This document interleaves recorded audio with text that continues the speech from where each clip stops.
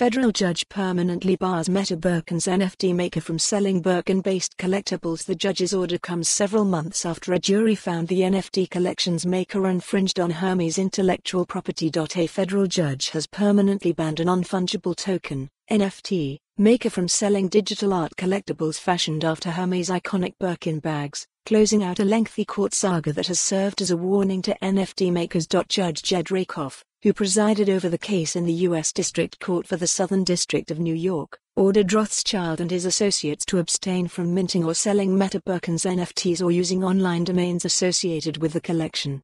He also doubled down on a jury's findings that Mason Rothschild, the collection's creator, attempted to mislead consumers about his digital art pieces' connection to Hermes luxury bags.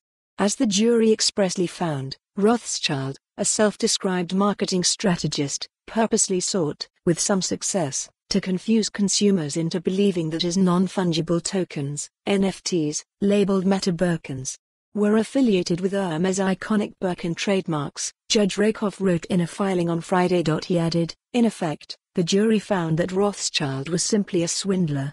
The judge's permanent injunction marks the final judgment in the months-long lawsuit.